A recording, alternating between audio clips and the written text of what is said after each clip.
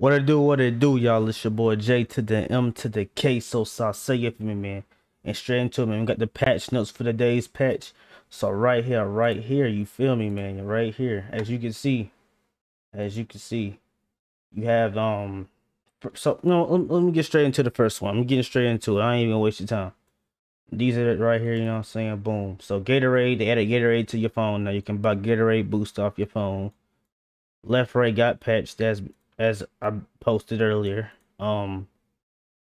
This right here, I'm pretty sure you're talking about like my player would slow down and like glitch out a little bit when he was running up the court or going into the paint or something. So they fixed that.